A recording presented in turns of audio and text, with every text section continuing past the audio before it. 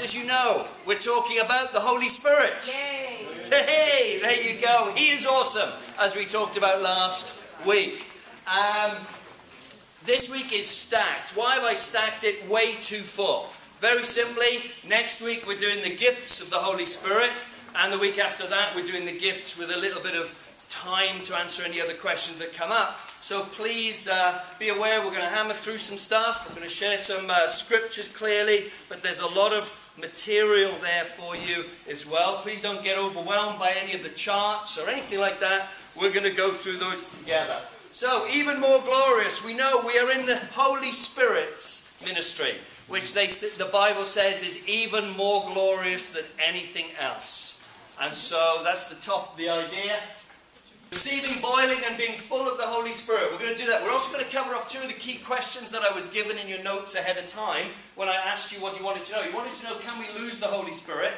And some people also wanted to know about Holy Spirit baptism. So we're going to cover all that off today in 35 minutes. Okay, then we're going to go on and do the gifts of the Holy Spirit. So, let's hope it's reasonably clear. So, that's what we covered last week. That's what the notes cover. We've got some extra reading scriptures in there. Why he matters, what gets in the way. How many spirits are there? There's one spirit, but there are three other types of spirits in the creation. We talked about what's in his name. We've got a whole list of all his names. At least 33 of them. Who is he? Is he real? Does he feel stuff? We talked about what he does for the lost, the church, and for the Christian. And we talked about what we're going to cover this week. So, here we go.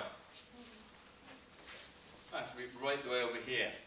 I had an experience with the Holy Spirit before I was a Christian. I was seeking God in my heart. I went to Bath Abbey. I was driving around the country with a girl. We weren't married, but we were driving around anyway. And we were going around the place, and she was a Catholic, so she was off praying in the Abbey because it was beautiful. I was looking at the architecture. I thought it was pretty cool. Bought some books. Turned out quite helpful in the end. And I thought, I'll tell you what, while she's still doing her thing, I'm going to go outside, and I've shared this with some of you already. I'm going to go outside and I'm going to just have a look around. It's a beautiful sunny day. So I walked out of Bath Abbey. There's a big wooden door. If anyone's been there, I'm walking out. I stopped. Have you ever felt like someone's too close to you behind you? You can't see them, but you know they're there. So I stopped and I thought, who's that? No one was there. Well, what did start to happen, as I stood outside Bath Abbey, I started to feel a pressure in my feet. Like something was being poured into me. And it was coming up my legs, and it came up past my calves and my thighs. When it hits your thighs and you're feeling this distinct line of pressure coming up your body, you think, wow, this is strange. What is this? And it came up through my torso, hit my head, boom. This is Jesus. I have been called today to become a minister. I'm going to resign from the army, and I will be honest with my girlfriend, who wasn't the woman I was driving with. So I did all those three things. I walked away. I was singing about Jesus. Couldn't stop myself singing about Jesus. I was reading the Bible. I felt so resentful that I was doing things other than spending time with Jesus. And then that carried on for quite a while. Started going to church, etc., etc. Came up to London. Happened to go to a party. There was a disciple at the party. She said, hey, you ever go to church? I said, yeah. Yeah, I do. It's great. She said, come to our church. And a good friend, the only guy I'd ever got on with at university, was a chap called Arthur de Graaf. And he said, oh man, you should see this church up in London, man. They put like £5 notes in the contribution. That's the one thing I remember. And he said, that's the church. I said, okay. If they're that committed, I'll do that.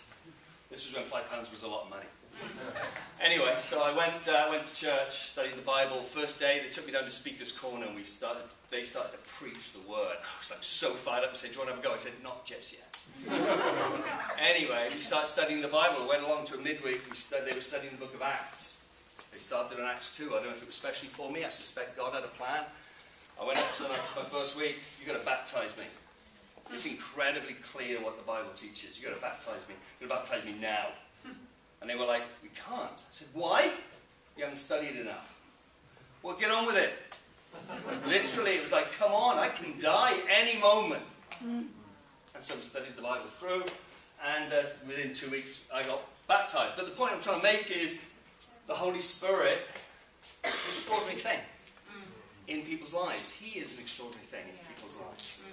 And when we go through all this, and when we talk about the gifts, I don't want to be so equation-based that we take away God's sovereignty. Right? So everything I'm about to share with you is within the realm of God's sovereignty. Amen?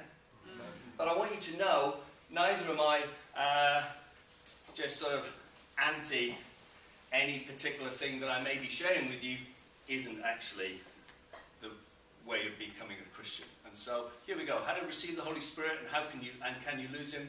What is baptism of the Holy Spirit? And being full of the Holy Spirit. Let's go.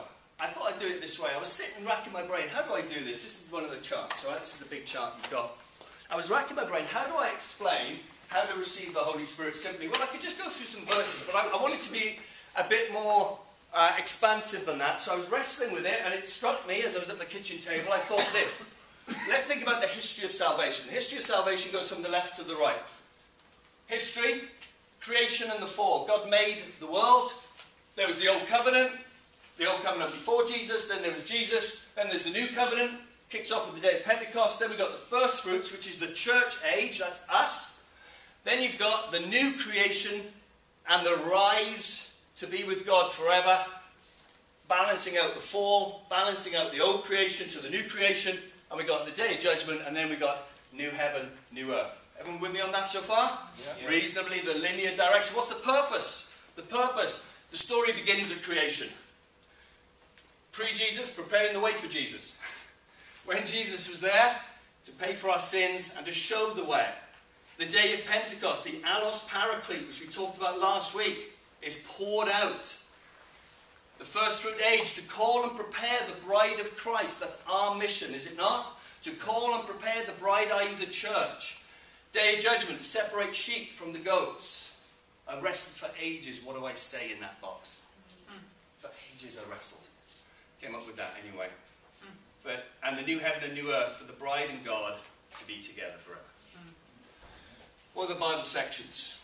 Well, roughly speaking, I know they spill out into other areas, but roughly speaking, from left to right, that's the journey of salvation. Roughly speaking, that's the journey of the scriptures as they're laid out. The role of the Holy Spirit in creation. Holy Spirit's the active force. Pre-Jesus works in creation to prepare the way for Jesus, but he's external, but he's very active. He's moving amongst people, but he's not indwelling in people. What happens next? Well, actually, there's some very interesting verses about what the Holy Spirit's role was with Jesus. And one of the things that he talks about is he vindicates Jesus, or vindicated Jesus. And vindicated means establishes him as righteous. It's quite extraordinary, the role of the Holy Spirit in the relationship with Jesus. He drew and empowered a remnant. Out of all of the Israelites at that time, he brought a few to be with Jesus. And he was still external and active.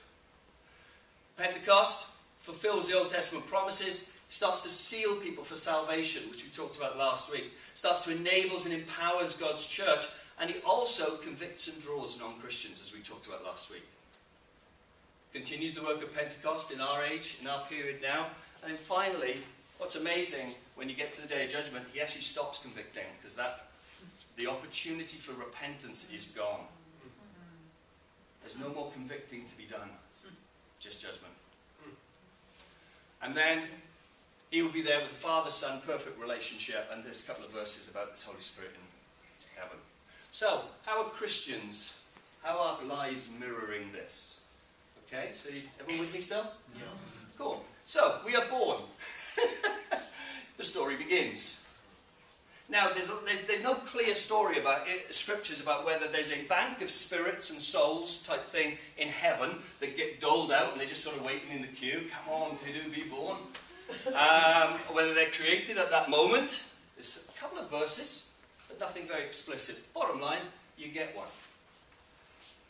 What happens in pre-Jesus time? Well, actually, you're drawn.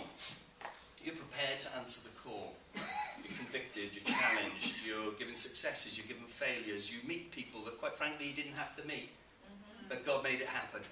You had chance conversations. You've been through situations. Some of us have been through extraordinary experiences at the hand of other humans, medically, financially, with our parents. Part of God's hand drawing us through the Holy Spirit. Because those things didn't have to happen to you, is the point. And the world has no answer to that. But we do. Because we know it's preparing us to hear the message of Jesus. So then somebody somewhere shared the scriptures with you, didn't they? Or maybe you read the scriptures a little bit, and we hear and believe the good news and are convicted of sin. We read the scriptures and we are convicted. Romans 10, verse 9 to 16. Let's have a quick read of that, actually, just while we're here. Romans 10, verse 9 to 16. Nice. It says that if you confess with your mouth Jesus is Lord and believe in your heart that God raised him from the dead, you will be saved. For it is with your heart that you believe and are justified, and it is with your mouth. Oh, so it is with your heart. Let me start again, right? That if you confess with your mouth Jesus is Lord and believe in your heart that God raised him from the dead, you will be saved. For it is with your heart that you believe and are justified, and it is with your mouth that you confess and are saved. As scriptures say, anyone who trusts in him will never be put to shame. For there is no difference between Jew and Gentile. The same Lord is Lord of all and richly blesses all who call on him. For everyone who calls on the name of the Lord will be saved. How then can we call on the one they have not believed in? How can they believe in the one of whom they have not heard? And how can they hear without someone preaching to them? And how can they preach unless they're sent? The Spirit sends us, we preach, people's faith grows, people make the decisions, and then the day of Pentecost equivalent comes, the Holy Spirit is poured out in their life when they are baptized after repentance. Repent, be baptized, you receive the gift of the Holy Spirit indwelling inside you. We're now sealed in our church time. This is our first fruits, Paul calls us that. And it talks about how we then walk and are enabled by the Holy Spirit. So what we're going to cover off the rest of the talk. Through grace, we're welcomed home on the day of judgment, right? Not through our good deeds, but through the grace of God. He says, not by your righteousness, but by mine, come on home. Good and faithful servant. And then we spend eternity worshipping God in perfect relationship. So the Holy Spirit will be working in our lives all the time until the point of baptism, when he's then working in us, which is a very different dynamic. So, hope that's clear, guys. Happy to talk it through a bit more. Falling away or wandering away. Got a lot of verses in your notes around this, okay? So, therefore, the Holy Spirit's in us. We're sealed as a guarantee, the Scripture says. Now, here's the thing. It is possible, the Scriptures tell us, to fall away, right? It says, therefore, dear friends, since you've been forewarned, be on your guard so that you may not be carried away by the error of the lawless and fall, which is a capito, from your secure position. So it is possible to fall from a guaranteed secure position. But the question is, how? Because God is also faithful and graceful, is that not correct? So how does this work? Well, there's a verse in 2 Timothy which uses a particular Greek word. 2 Timothy 2, 11 to 13. And there's also James. And James 5 says, my brothers and sisters, if one of you should wander from the truth and someone should bring that person back, and then he goes on, the point is, it's possible to wander from the truth without falling away. Do you get the point? You may even not come to church when you're wandering. You may even not have quiet times when you're wandering. It is possible to wander. It's possible to wander quite significantly. But that's not the same as truly falling away. Now, to go astray, of course, it's the idea of the same word. You know where it says that if a sheep should wander off? Yeah. It's like wandering like a sheep is the idea that disciples can do. But there's also this verse where the seal actually gets removed. Hebrews 6 verse 4 to 6. It is impossible. And Hebrews 6:18 says, it is impossible for God to lie. So in the same extent that it is impossible for God to lie, it is impossible for the rest of this verse to happen. Wow. Do you get how strong that is? It is impossible for those who have once been enlightened, who have tasted the heavenly gift, who have shared in the Holy Spirit, who have tasted the goodness of the Word of God and the powers of the coming age, who have fallen away, different word, to be brought back to repentance, to their loss. They are crucifying the Son of God all over again and subjecting him. What is the word? It is to fall from a close position. So there's a difference between a wandering and true separation. That makes sense? Yeah. Now, how do we discern that? Truth is, if you can repent, God will accept you. That's the thing to focus on. God wants everyone to be saved. And we all know people who've wandered. God wants them all back. Every single one of them. Every single one of them. He doesn't want anyone to have fallen from a secure position. Here's a verse that always confused me. 2 Timothy chapter 2, verse 11 to 13 says, here's a trustworthy saying. If we died with him, we also live with him. I get that. If we endure, we'll also reign with him. I get that. So if I persevere, I'm saved. If we disown him, he will also disown us. If we are faithless, he remains faithful. Hang on. The verse before you said, if we disown, we'll get disowned. If we're faithless, you'll be faithful. How does that work? It's the difference in wandering and falling. The words underneath them explain the difference. To disown is to desert because of a challenge. It's the same word used of the person who has shallow roots and the weather comes up and burns them and they fall away. They separate themselves from God in a deep sense. And therefore he responds to that because he doesn't make us walk with him. If we're faithless, though, that is the word for somebody who's just untrustworthy. Somebody who makes a mistake, essentially. And God is faithful. So it's very interesting to see the difference between the two. So the person whoever asked me about the Holy Spirit, can he be removed? Yes, he can. But there's actually only one time in the scriptures where it uses that particular Greek word. There are other instances which I've given you in your notes, to stumble, to be repelled and withdrawn, and to go off course, but you can look at that another time. Alright, so these are all the examples in the scriptures of verses that apply to this. The key point is, stumble is different from falling away. What about the next bit? Let's talk about baptism of the Holy Spirit. I told you it's stacked today. Lots to think about, I hope, right? What have we got here? Christian's history. We've talked about that already, right? How to become a Christian, how to receive the gift of the Holy Spirit, the journey we go through. So what happens? In terms of baptism of the Holy Spirit verses, there's only these in the Gospels and in Acts. So Jesus' words, basically. And then there's the words in the letters and the book of Acts. That's it. It's a handful of verses for people to understand, alright? So, in your notes, I've put them all, but I'm going to explain it very, very quickly here, as far as I understand it, alright? I baptize you with water for repentance, but he who comes after me is more powerful than I, whose sandals I'm not worthy to carry. He will baptize you with the Holy Spirit and fire. So there's a very clear promise. The one coming after me will baptize you with the Holy Spirit. You'll get that. Okay? And then there's a series of other verses. And I want to go to Acts 1, verse 5, where it says, for John baptized with water, but in a few days you will be baptized with the Holy Spirit. He was talking to his disciples, saying, don't leave Jerusalem, don't leave anywhere, go, just stay where you are, stay together. Holy Spirit's coming. Solution to all of the Old Testament. The Holy Spirit's coming. Make sense? So you see the nice little bookend there, right? So what you've got is a lot of people are very confused about Holy Spirit baptism because they'll take an old covenant verse about Holy Spirit baptism that's pre-Pentecost and use it to say we should be doing it now in the church age. They're applying different lenses. So how do we know this? Because let's go to the ones which the disciples wrote down. Okay, so here we go. These are disputable. 11, 10, 8 and 2. Not 2, sorry. 11, 8, 8 and 10 and 11. 1 Corinthians is the only time we've got somebody in the letters. So the book of Acts is a transitional period.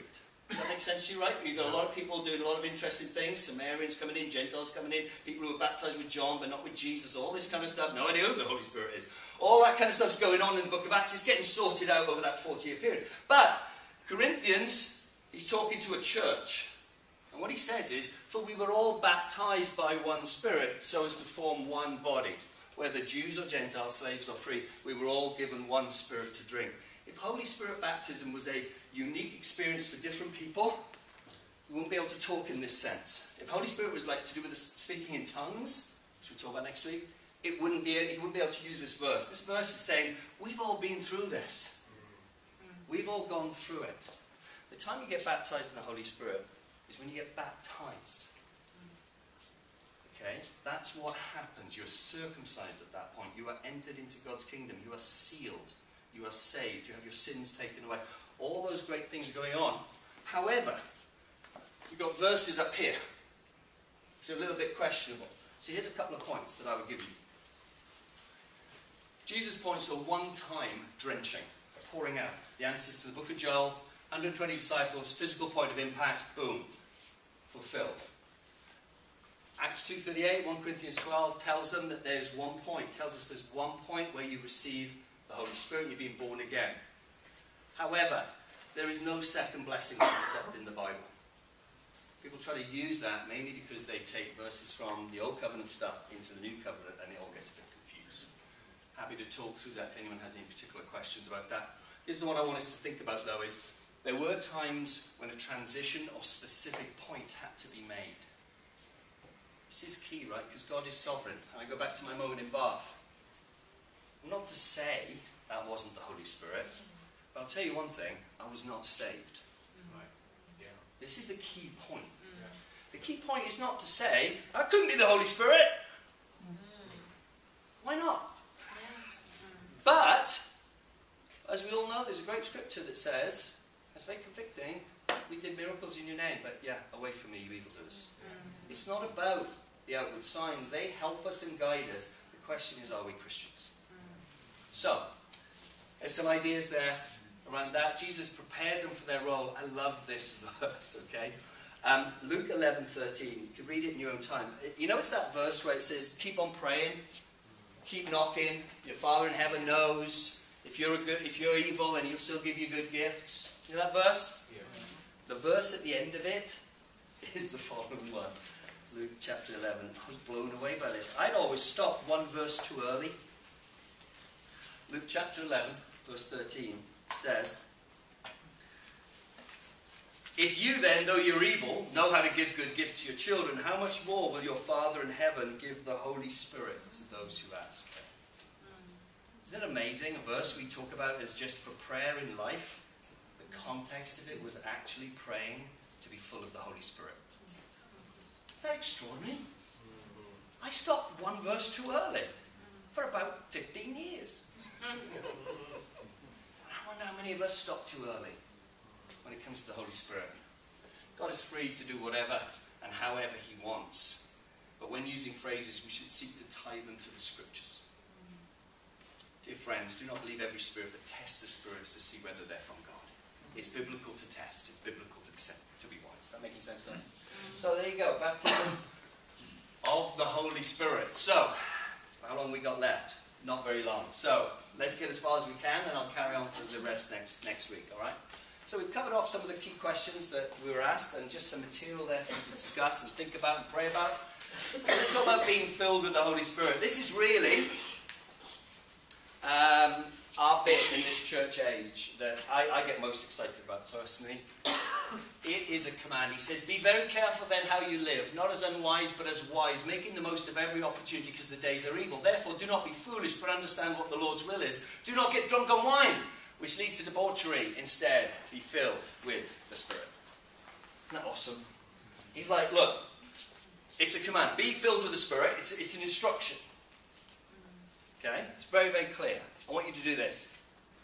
And what he's comparing it to is he's comparing it to the state of the world. He's comparing it and he's asking us to be wise about how we live our lives. I don't know about you, have you ever got to the end of the day and you just think, I really need a drink? Another option would be, I really need chocolate. I really need to just watch a film, or the TV, or listen to music, or whatever. Just the kids, keep them away. Or whatever it happens to be, right? I'm not saying, we're all fallible, we're all weak. That's the gig, right? But what he's saying is, the world has no answer other than debauchery to escape. But as Christians, we have something far greater. We have something far greater, and that is the option tonight even though you've had a busy week, to be filled with the Spirit, not with a glass of wine and catching up on the iPlayer. Another word, never be lacking in zeal, but keep your spiritual fervour serving the Lord. All right, this is the boiling bit. Zeal, to bubble over, to be hot enough to boil. How many of us are that right now? How many of us are hot enough in Jesus to boil? How many of us are cool, sophisticated, learned so much, cool, wise, relatable? A boiling kettle isn't relatable. A boiling kettle makes you know it's boiling. Is that right? If you put your hand in boiling water, what does it do? Sorry, didn't mean to offend. It'll burn. Keep your spiritual fervour. We should be, as disciples, especially many of us who've been disciples for a longer time than some, we should be hotter, more on fire, more boiling over, more full of the Spirit. But my question to you, are you? Brothers, as you lead your families, as you lead your wives, are you hotter than your family? Because I'll tell you what, they will cool down to you. That's a law of life. Come to Chris anyway. Bubbling over, it's a command, not an option. What is it? Well, the thing I love about Ephesians chapter 5, and we're probably going to finish there, but have a look at Ephesians chapter 5, which is where we got that verse. So I want you to scan it with me as we go through it. See, what he says is, look, don't turn to the world, don't turn to anything else but the Spirit of God and a relationship with God, because I'll tell you what, you know, it's great to do sport, but it's better to have a phenomenal relationship with God. It's great to chill out, but it's better to have a phenomenal relationship with God. I think sport is the idolatry of the age. Don't you know that? Yeah. I deal with a lot of people at work, and again and again, the question is, how much lighter have you got and how expensive is your bike? Nothing wrong with borrowing your bikes. It's also nothing wrong with swimming, nothing wrong with anything else you want to do. But are you hotter for God than you are for your bike? Or for any other hobby, or fashion, or anything else you want to think about? Yeah. So, if you are, this is what happens. Ephesians chapter 5, he says this. He says, he says, do not get drunk on wine, this is verse 18, which leads to debauchery, instead be filled with the Spirit. And here's interesting, right? Verse 19, speak to one another with psalms, hymns, and spiritual songs. I always thought that was a crazy verse. Why is he saying singing 3 times? You look at the Greek, what he's talking about is the first one is psalms, is singing spiritual songs that are basically scripture to music. The second word is hymns, and a hymn is basically taken from the concept of an ode to a great hero. So that's a sort of a spiritual song that you sing that's not actually scripture, but is just worshipping God. And then the third one is just a song, spiritual songs, and the idea there, in terms of the original language, is, have you ever just walked down the street singing? You're just singing because you're so happy, you're so inspired. That's being full of the Spirit because you're singing about Jesus. So it's 3 different ways of worshipping God. It then goes on, he says, you'll be grateful. Verse 20, he says, you know, always giving thanks to God. Next one, humility.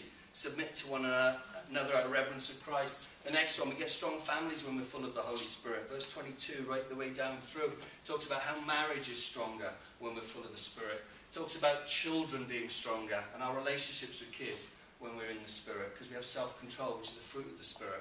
Talks about healthier cultures, talks about slavery at that moment, and economics, and how, as a Spirit-filled approach we have to the business world and to our culture today. Fully equipped to deal with spiritual battles in verse 10 to 8. Powerful but not powerless in spiritual prayer. Talks about praying the Holy Spirit. It's an incredible thing that when we choose to be warm in the Spirit, to boil over, where we get to. So, that's the result of choosing to be full of the Spirit. We still haven't got to how, right? There's a whole load of other things that's great about the Holy Spirit. One thing I do like is a promise that he'll energize us physically. It's a really great promise. So what does it mean? And we will finish here. He says this, for this reason I kneel before the Father, from whom every family in heaven and on earth derives its name. I pray that out of his glorious riches he may strengthen you with power through his Spirit, in your inner being, so that Christ may dwell in your hearts through faith. And I pray that you, being rooted and established in love, may have power, together with all the Lord's people, to grasp how wide and long and high and deep is the love of Christ, and to know this love that surpasses all knowledge. Basically, that you may be filled to the full measure, the measure of all the fullness of God. Now to him who's able to do immeasurably more than all we ask or imagine, according to his power that is at work within us, to him be glory in the church and in Christ Jesus throughout all generations, forever and ever. Amen. Amen. Fullness in the Spirit is verse 14 down to verse 19. What a promise. What a life. To know all that through God. The full measure of the fullness of God. It's not for super saints alone. It's for everyone. We'll cover that off next week, guys. And maybe take the time between now and the next class. Read through the notes. Send me any questions you've got. We're going to talk about how to be filled next week quite quickly. And then we'll get into the spiritual gifts. And then that will take up our extra half a session for next week. I hope that's helpful to you guys. I look forward to speaking to you again soon.